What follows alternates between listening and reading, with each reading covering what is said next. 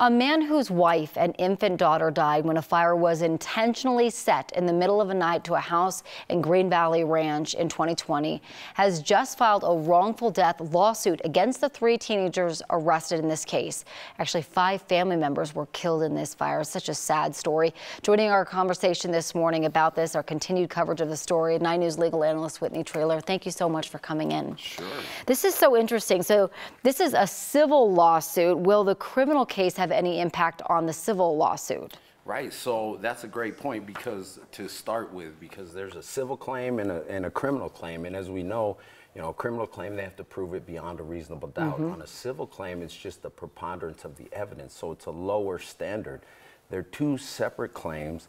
The criminal claim could have impacts on the civil claim in the sense of what they said when they testified and those types of things. That could come into the civil lawsuit, but we don't know whether they're going to take a plea or what the status is on the criminal case at this point. So with this many defendants, again, we said that there's 3 teenagers here. How would any award, if that happens, be divided up? Like, could the plaintiff, collect from all of them, or are they kind of equally at fault? Right, it's a great question, and there's something called joint and several liability, which means that you can either go after one defendant or all of them. And so what happens a lot of times, so here these plaintiffs, they filed a claim against multiple defendants, and some of those might be dismissed after time goes on, but they don't know right now who has insurance, who was involved.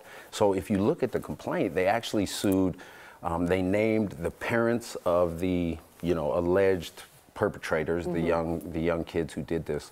The kids, they mentioned that they drove in a car that was authorized by the parents. So they're going to be looking at homeowners insurance, auto insurance.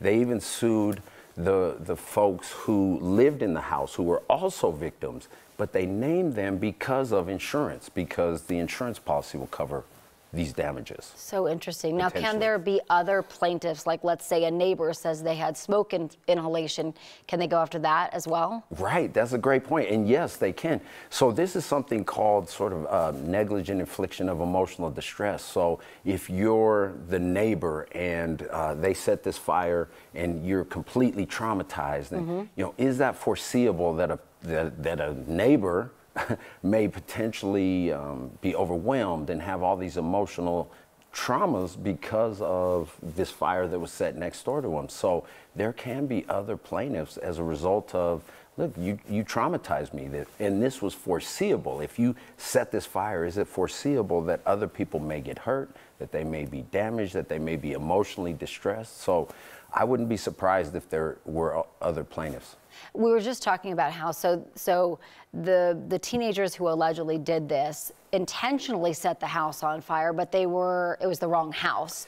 That doesn't change really the charges in the criminal case, right? That's correct, right? Because the question was, did they intentionally set this fire? Whether it was for this person or this person, it doesn't really matter. Did they intentionally set the fire, and did they cause these damages? And it looks like they did. All over a stolen cell phone.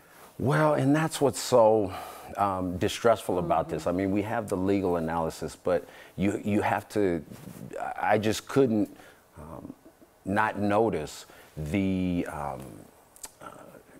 other aspects of it, the moral and ethical aspects, and how quickly these folks get fired up. So this young man thought his phone was stolen and made the decision, then I'm going to go literally try and kill these folks, literally try and start the fire. That's what it appears to be. And so I think there has to be some discussion about the emotional fortitude of these young folks, because that was just such an extreme response, and it's not necessarily unusual when these kids react that way. So terrible, such a terrible story. Whitney, thank you for coming in. Really appreciate it. Good to be here.